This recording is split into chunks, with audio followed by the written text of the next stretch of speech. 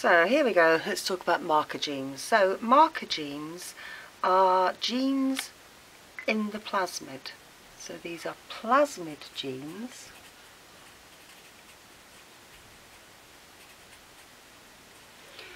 for antibiotic resistance.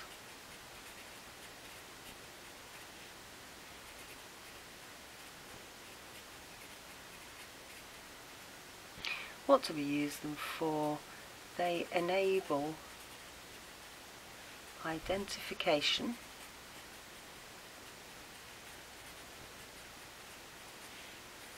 of bacteria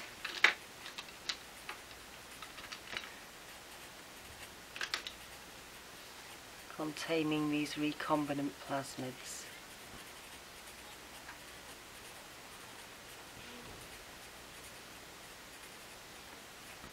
So bacteria are great, and they will take up plasmids out of solution. So when you've got your test tube of recombinant plasmids at the end of your initial recombinant DNA making your stuff with the restriction endonucleases and ligases, then they will obligingly just take them up out of solution.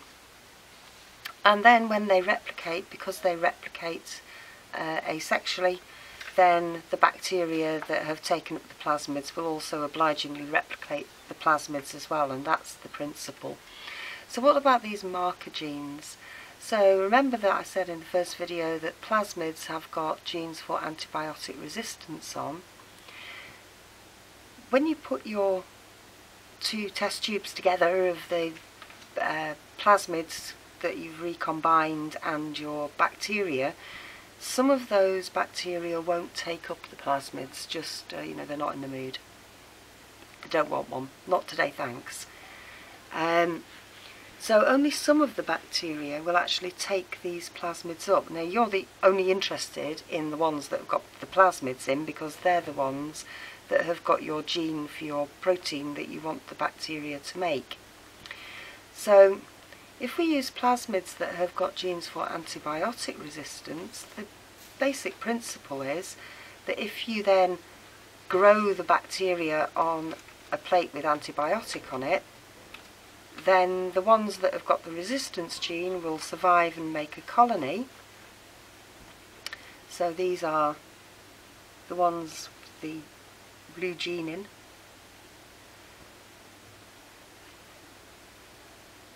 These make a colony because they're not affected or survive the antibiotic. And that's great. Then you can identify them, you can then take them off the plate and put them into a culture, grow them up, get as many as you want, and they've all got the plasmid in. So far so good. So that's the sort of basic principle of using antibiotic resistant markers. But obviously it is a little bit more complicated than that. So we have a scenario where, of course, the ligase only just joins together sticky ends, and it doesn't really mind what sticky ends it joins together, and presumably you will get little blue circles of your gene that are not acting like plasmids. So effectively what you get at the end of your genetic engineering process is you get three sorts of bacteria. You get ones with no plasmids. So these are these green ones that on this diagram.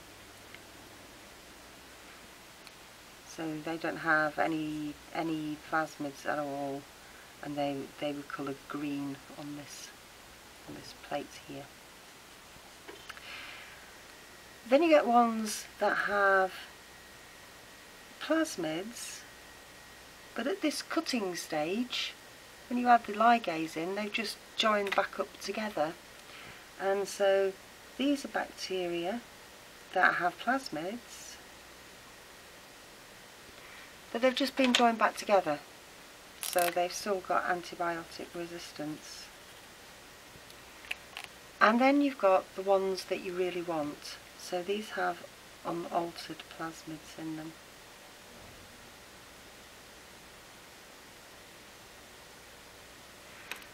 And finally you've got the ones that you want. The ones where you've opened it up,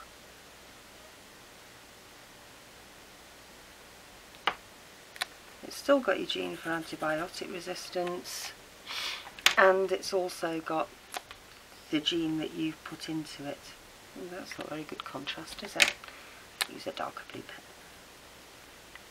So these are the ones that contain the recombinant plasmids.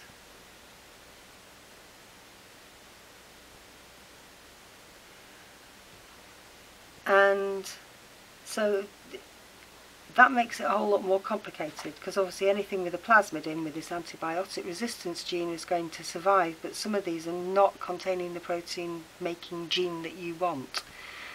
So for that reason we need to use a technique called replicating, which is always a bit of an issue, so I'm going to try and make it as simple as possible. I'm going to use a past question to illustrate this. So these are two plasmids. They've been through this process, so they have been cut up with restriction endonucleases, and they have been rejoined with DNA ligases. And this time we're using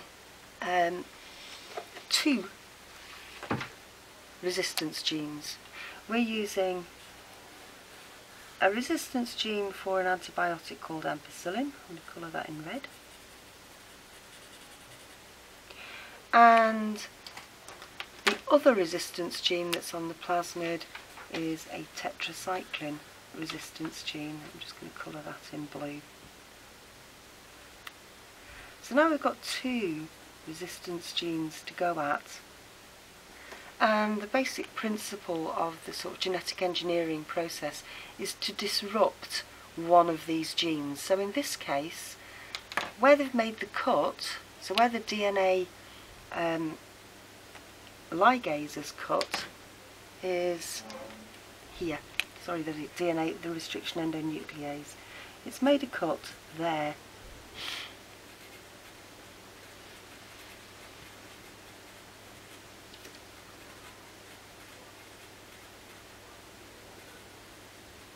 Now that happens to be right in the middle of our tetracycline resistance gene,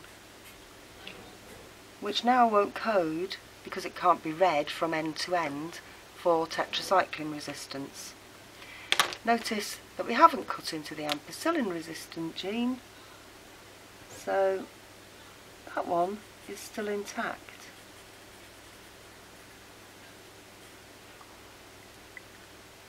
So that's lovely. And of course we've then got our gene of interest, the one that we're trying to splice, that we're splicing in, and the DNA ligase in some of these plasmids has managed to splice in our gene of interest, which in this case, on this question, was the human gene for blood clotting. So this is our foreign gene, if you like.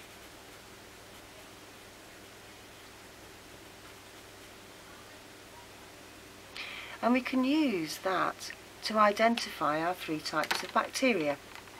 So our three types of bacteria were, if you remember, ones with no plasmids,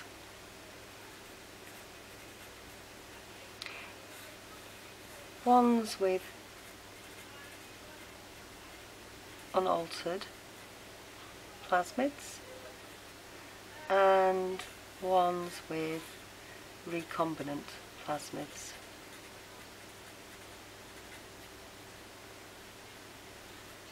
So, if we look now at our two antibiotics, so we've got ampicillin, and we've got tet for tetracycline. Now obviously our poor bacteria that didn't bother to take up a plasmid are now regretting it heartily, because if you grow those bacteria on an ampicillin plate, they die, and if you grow them on a tetracycline plate, they die. However, our unaltered bacteria, the ones that have taken up unaltered plasmids, are resistant. They still have their ampicillin, they survive on ampicillin, and they survive on tetracycline. Whereas the ones that are recombinant, we've disrupted that tetracycline gene, they die on tetracycline, but they've still got their ampicillin resistant gene, so they survive on ampicillin. And you think, well, that's not very helpful, because we can identify the ones that survive on both, but what about identifying this one where it dies on a tetracycline plate? So we have to do a technique called replica plating. So this diagram over here represents replica plating. This is effectively making a copy of a plate. So you get all of your bacteria and you plate them out on agar, and live bacteria make little circular colonies.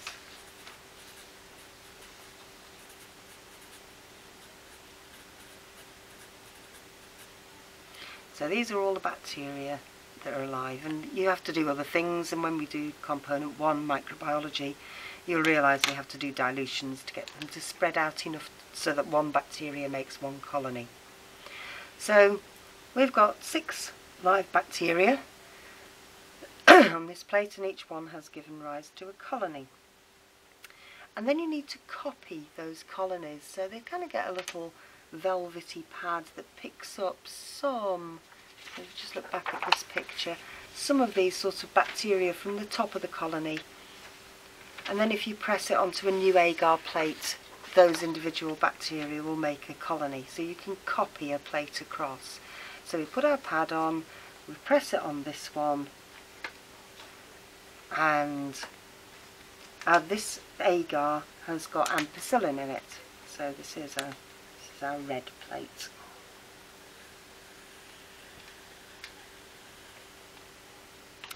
And you can see here that colony number 1 has survived the ampicillin and grown on it. Colony number 2 has survived the ampicillin.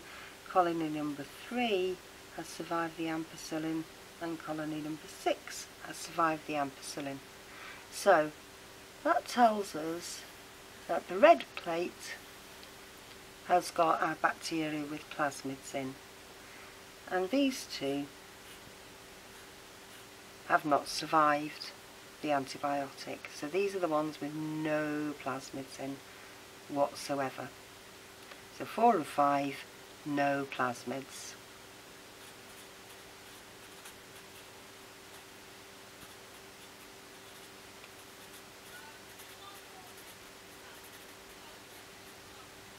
And colonies 1, 2, 3 and 6 all have plasmids, and grow as they contain the gene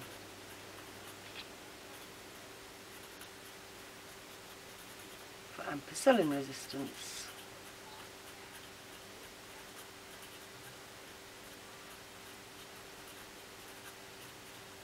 But we don't know whether they're unaltered plasmids or altered plasmids. All we can say is, yep, they've got a plasmid.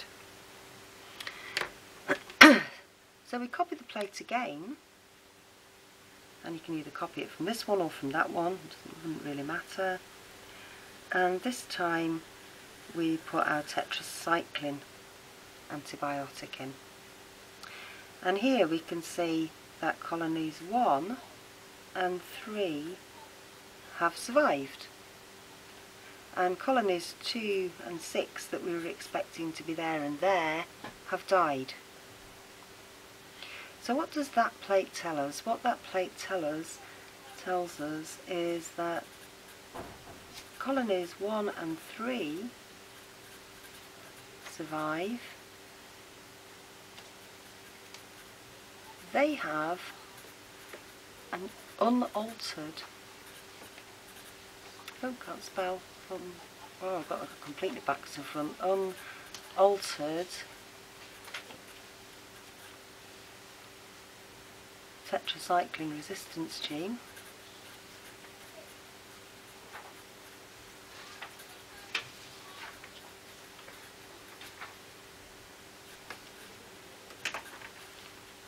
And therefore do not have our gene of interest, or human blood clotting gene. So the two colonies that have died are these two here, and these ones here. These are the ones, so colonies 2 and 6 do have plasmids with our gene of interest.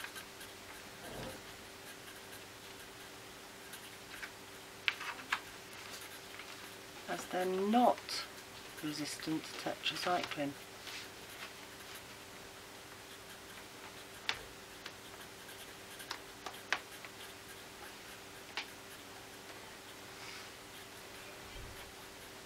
That gene is disrupted. So now we know which ones they are, and I know you're thinking, oh wow, but they're dead. Well, they're dead on that plate, but they're not dead on that plate, and they're not dead on that plate either. So we've still got some colonies that we can lift off and then grow. So I'm hoping that that kind of sorts out the issue of marker genes for you.